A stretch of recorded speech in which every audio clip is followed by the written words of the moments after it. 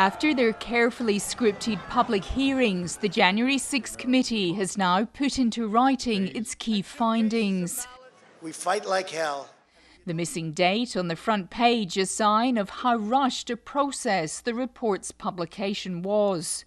Over more than 800 pages, it lays out what Chair Benny Thompson describes as the multi-step effort devised and driven by Donald Trump to overturn the 2020 election and block the transfer of power. The headings of each chapter reinforce that this is all about one man. "Be there, we'll be wild," a quote from a Trump tweet first announcing a protest on January the 6th.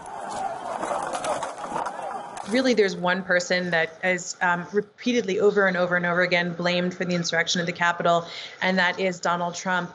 The committee has also released a number of interview transcripts. So help you God.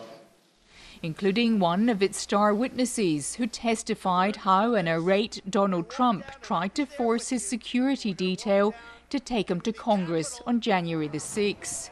The president said something to the effect of, "I'm the effing president. Take me up to the Capitol now." The Cassidy Hutchinson transcripts now reveal the pressure she was under not to testify.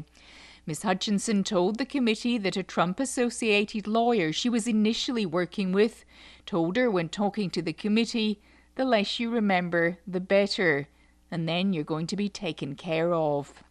More transcripts from the committee's interviews with witnesses are expected to be released by the end of the year. The Department of Justice will be going through them line by line, and you can bet Donald Trump's lawyers will be too. As the former president waits to find out whether 2023 will see him face criminal charges. Barbara Miller, ABC News, Washington.